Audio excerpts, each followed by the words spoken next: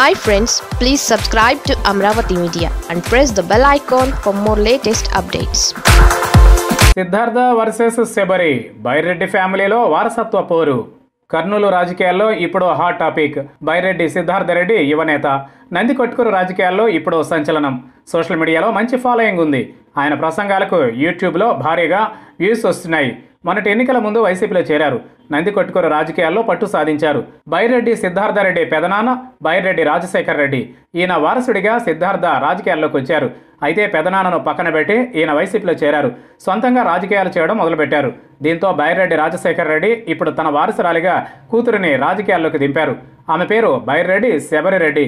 ఇన్నాళ్ళు ఆమె ఎక్కడా కనిపించలేదు. కానీ ఈ మధ్య బీజేపీలో చేరి ఈమె కూడా కమలం కండువా కప్పుకున్నారు. అప్పటి నుంచి యాక్టివ్ పాలిటిక్స్లో ఉంటున్నారు.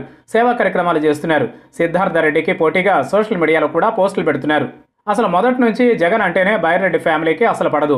జగన్ పేరు చెబితేనే అంతెత్తున ఎగిసిపడే పెదనాన్నకు చెప్పకుండానే సిద్ధార్థ రెడ్డి వైసీపీ కండువా కప్పేసుకున్నాడు. కానీ ఈ విషయంపై బైరెడ్డి బహిరంగంగా పెద్దగా విమర్శించకపోయినా లోకల్గా సిద్ధార్థకు వ్యతిరేకంగా పనిచేసుకుంటూ పోతున్నారన్న టాక్ నడుస్తోంది.